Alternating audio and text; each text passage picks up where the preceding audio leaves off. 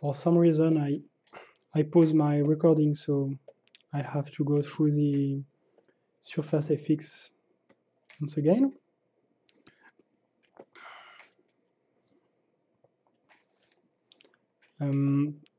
So instead of going through all of those layers, I'm going to let you see me messing around in the full process.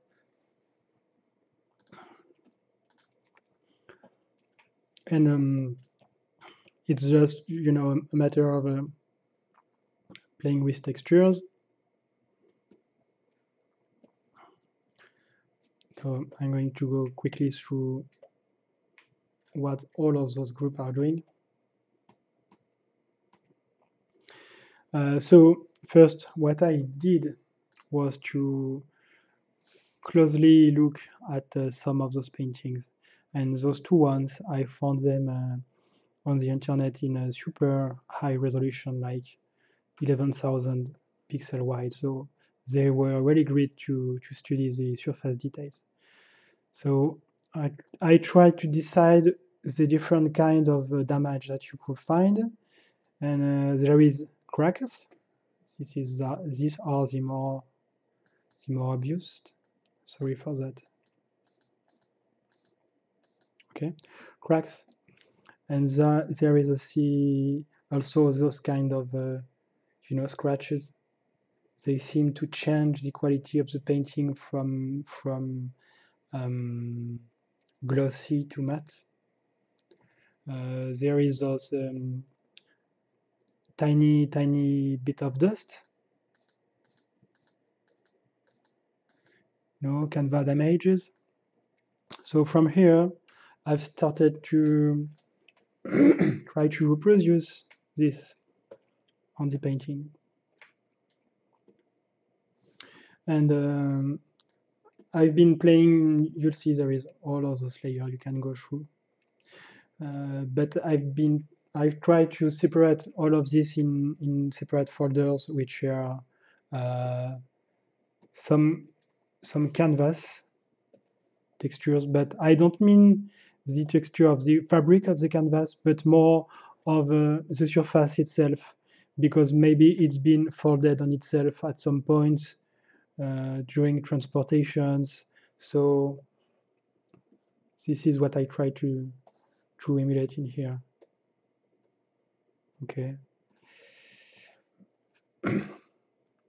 Then I have the folder with damages in it.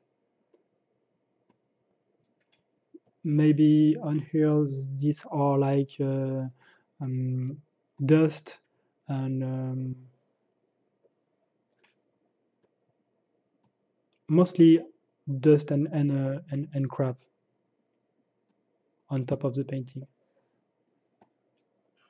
And then there is the cracks, and the cracks are very easy to do. And I've created those textures. One is by hand using a pattern adjustment layer. You'll see me do that in the full process. And the other is using the amazing Filter Forge procedural filter.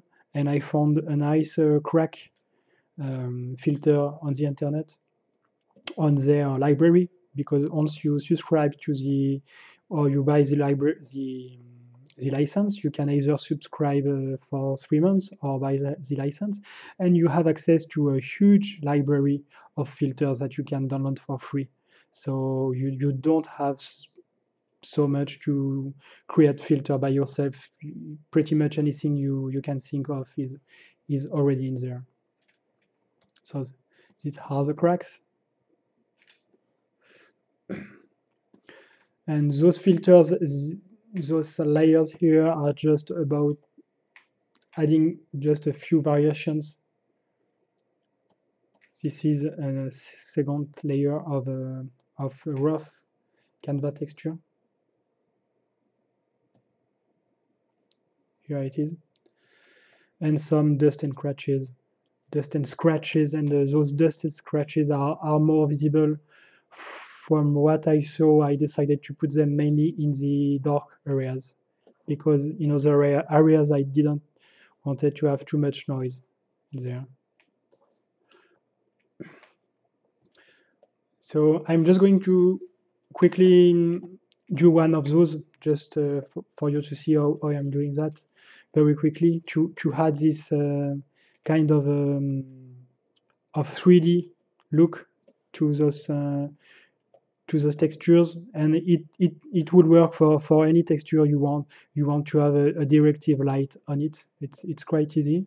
You just create layer. For example, let's create a canvas texture real quick. So I'm going to fill that layer with white. Go into filter, render, fibers. Okay. You can randomize if you want. Okay. Fill that layer. Now this is too dense. I want to have wider fibers. Okay, it's fine. I'm going to duplicate that.